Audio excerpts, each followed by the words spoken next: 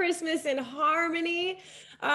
First of all, doing film, just being in front of the camera, does it just make you so happy to be able to take on projects like this? It does. This is my first, I think, Christmas movie. I think it's my first movie, period. Just as Michelle Williams, and I'm excited about the opportunity. I was like, okay, like, of course, I've done videos and television shows and theater, Right. but this was pretty cool to have a good meaty role in a movie. And it's something that families and folks, everybody loves Christmas. Everybody loves Hallmark.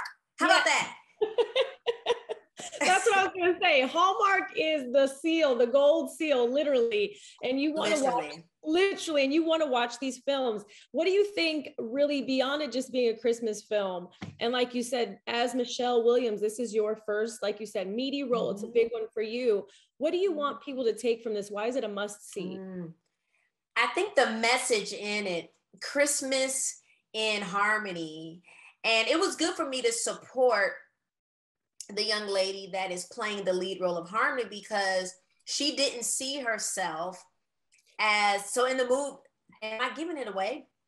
Okay, she didn't see herself as gifted, as more gifted. She was in a box because she was the type that was helping push other people's dreams, meaning me, helping me as I play the role of Melody Starr.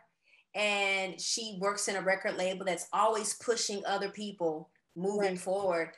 And she discovers that she has a gift of her own. Well, her boyfriend, played by Luke James, helps her to discover, yes, honey. I was like, he was supposed to be my boyfriend in this movie. We love Luke. Yeah. And so he helps her to discover, her gifts. When you can put your gifts on the front out there like this too, in a film, you get to sing, you're doing all of the things. Is it just a greater gift to be able to put that out there for everyone? Absolutely. I love Broadway, and I've done musicals. And so it allows me to showcase my singing and do some acting and dancing. And in this movie, it reminded me of theater because there are portions where I sing. I even sing 2 original songs. Yes, honey. Yeah, honey. You go get. I don't know if they're gonna play the whole song, but you get about 30 seconds of some. We're getting some of it. You'll get a little bit of it, and I thought that was so cool. It was fun. We filmed it in Wilmington, North Carolina. And it was really, really something. For you, Hallmark movies, obviously giving us joy, bringing us happiness, especially for Christmas time. What is it about these movies for you specifically? Or do you remember one that really caught your attention where you said, Hallmark knows what they're doing? You know what? I think of my mother because she'll be at home watching every single movie on that channel. She loves Christmas. I love Christmas too, but it also reminds me that winter is here. And I grew up in Illinois where it was cold. Right. So it's like, I want to celebrate Christmas watching the Hallmark movie someplace warm. And so I just think of all the people who are in the Christmas spirit. My mother, I'll never forget her tears just falling from her eyes as she was wrapping gifts. Now, I don't know if it's because of all the money she spent wrapping gifts, but she loves Christmas. I don't know what it does to her spiritually, but she loves it. And so I'm happy that for the millions, trillions of people around the world who can tune into the Hallmark Network and watch Christmas in Harmony. And I want to be a part of projects that lift your spirits, that bring hope and make impact. Right. And you talk about making impact. This is a great transition into the next woman that I want to ask you a question about. The 2 women, Gail and Oprah. They've made such an impact on everyone. I love that you posted a question for them. You had a question when they went glamping. What happened on that? And when you guys all united, what was that situation like? Well, I'll tell you this. The glamping part of the question, I threw that in there. Because I know 2 out of the 4 of us probably, like Oprah said, actually it was Gail. She was like, I ain't finna wipe myself with no leaf, and and here I am thinking, well, me, Beyonce, and Kelly, the 5 of us, I'm like, we certainly can light a fire. We certainly can make a fire now. Now let's go with our protective hairstyles. That's first and foremost. So you don't have to worry about hair. Take some tinted moisturizer and some lip gloss. Some sweaters. Yes. Boots. We don't need much. Some baked beans. We don't need much. So you can live off of that. You can glamp off of that, right? Well, it's not even off of that. Now glamping. Now, I wouldn't mind doing the traditional like camping with a tent, but I'm gonna need some help nearby. Like on standby. On standby. That's good with arches and guns. Now, has this taken place? I haven't followed up with you on this. Oh, it has not taken place. Okay.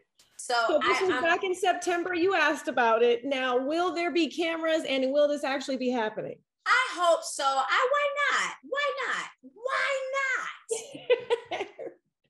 not? Again, going back, and I know we're talking about impact of women. I just want to keep with that too. You ladies, Destiny's Child, continue to be one of the most iconic girl groups of all time. And I'm just going to say groups of all time.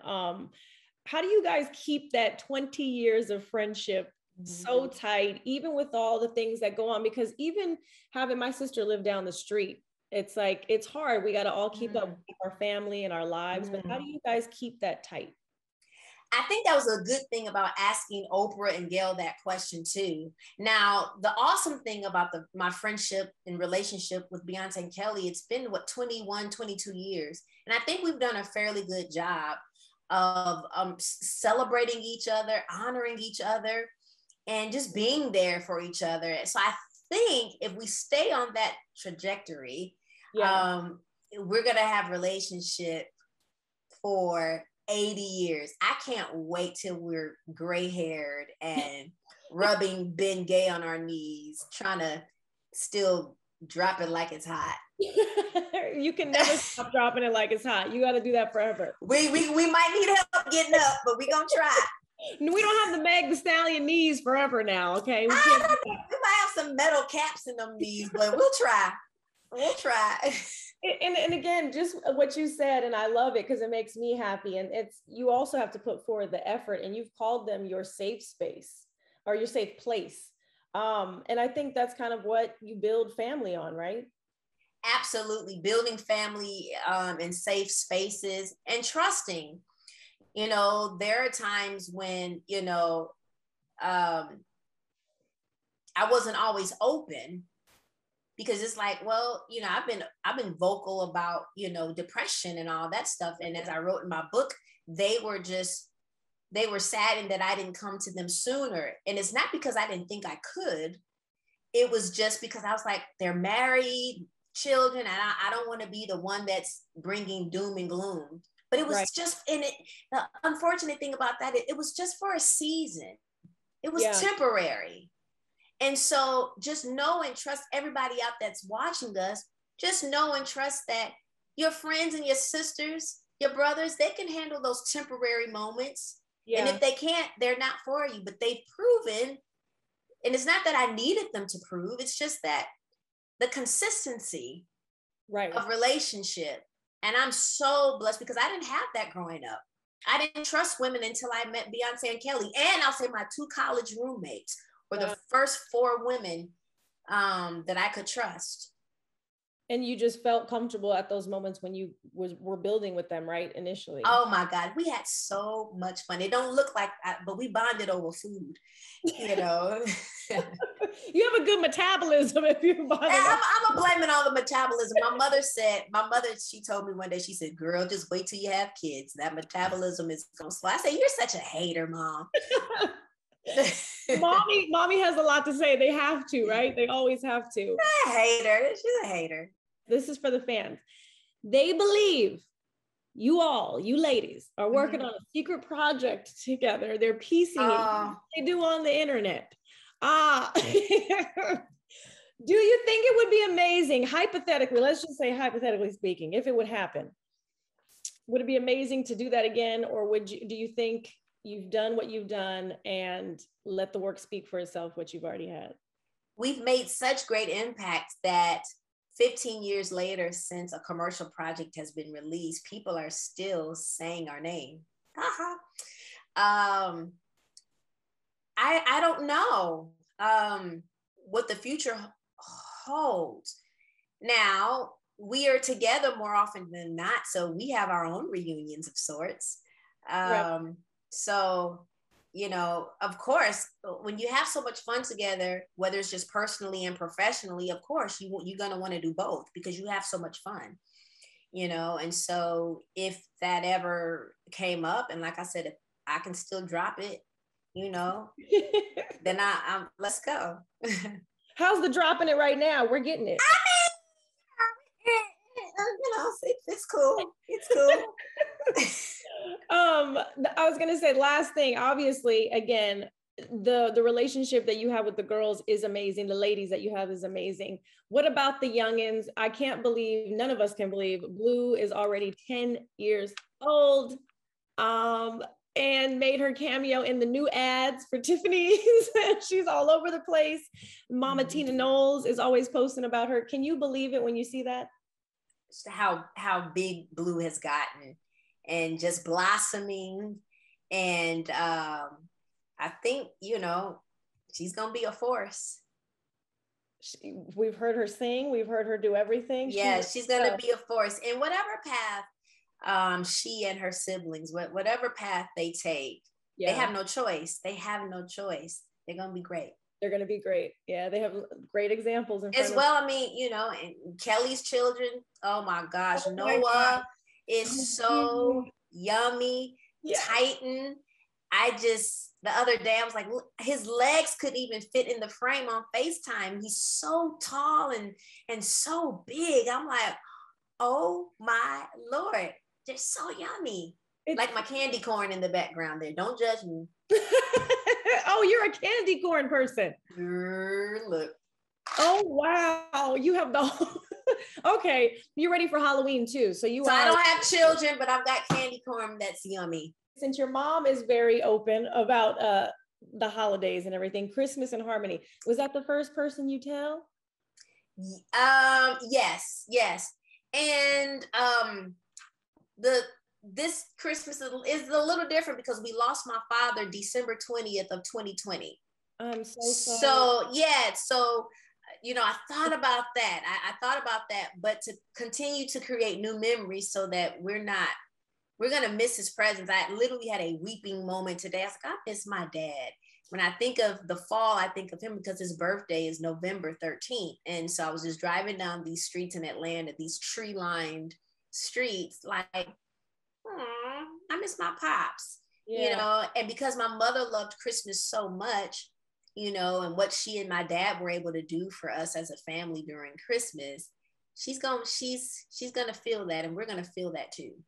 Yeah. Do you have anything special planned for her for that, or do you guys just want to be together? You know what? I want to go away for Christmas. You know, when we talk about build new memories, because it can be easy to be home sitting around a tree and maybe being sad. Right. It's like, listen, this is just me trying to get her someplace warm. Yeah, I think that's a good idea, creating new memories. Because yeah. Well, and so many people grieve through the holidays or around Father's Day or Mother's Day. So there was a young lady in Soul Cycle one year, and she was really missing her sister. And I was like, well, let's create some new memories, because around that time of year, our body almost, it's like we remember what that grief felt like and we hold on to it. And I said, what's her favorite color? She said purple. I said, well, let's go across this way here and get a purple smoothie. You know, wear a purple shirt. And to this day, she'll hit me in my DMs with her purple smoothie. Just that little act of going. Just that little act. Just that little act. It changes things. I know. Yeah. And I'm not telling anybody not to have tears, but for some of us, it can keep us in the bed. It can really depress you. That loss thinking of the loss can really, keep a person down. Yeah. No, it's a good way to do those things. So thank you for sharing that. Yeah. That's a beautiful thing. Those help. Those little things help. Yes, ma'am. And I want to talk the book now. Let's talk. Do you have it? Yes, I do. It's called Checking In, How Getting Real About Depression Saved My Life and Can Save Yours. It's just a memoir from us tracing back symptoms of depression all the way back to the 7th grade. Wow. And it followed me into my adulthood. I didn't get I did not get the diagnosis of depression until I was in my 30s. So it was, yeah. So, and how many of us, you cope not knowing what it was? You might have had an idea, but in the 7th grade, I didn't have depression in my word bank. It wasn't a part of my vocabulary. I just thought maybe I'm going through growing pains or puberty. Right. But it was in fact depression. Especially if no one talks about it. That's something that I've always wanted to know too first. Again, you might think this is just how I am too. Some people just go on life and say, this is what it is. Do you have any, obviously talk to your doctor, do the work, do your research, but what would you say? Your book kind of shares your story, obviously. Yeah. But would you have any kind of advice to anyone if they don't know, or they're kind of questioning things? Thank you for asking, Sibley. I'm thankful for the tools and resources to not respond to things with just severe sadness and isolation. That's depression. And so the 3 pillars of my book, check in with yourself, check in with others, check in with God. And that's me respecting all beliefs and cultures and religions. And I liken it to a tripod. If one of these legs is not stable, I can't put my iPad on it, my laptop, or my iPhone. You can't put pressure on it. You can't put weight on it. And so those pillars help you to hold. Those pillars help you to stand. Today, at this very moment, what time is it? It's Wednesday, October 20th, 2:23 p.m. Yes. On the West Coast over here. Yes. Michelle Williams, how do you feel at this very moment? Who would you say you are at this very moment? I feel so good. Yvonne Orji is, I know she is a guest on my podcast, and she said, who I am now is not this woman I was in 2020. And I feel like we should give ourselves permission to welcome growth. Yep. Welcome growth, walk into the light of growth and who you are. And so I can echo that same sentiment. I'm so thankful for growth and healing and wholeness, because I am not the same woman that I was in 2020. And I think we had a lot of time in 2020 to get it together. Yes, we had more than enough time. We still got time now. And I think what you're touching on too is it's nice to know that there is room for growth all the time. Absolutely, friend. Absolutely.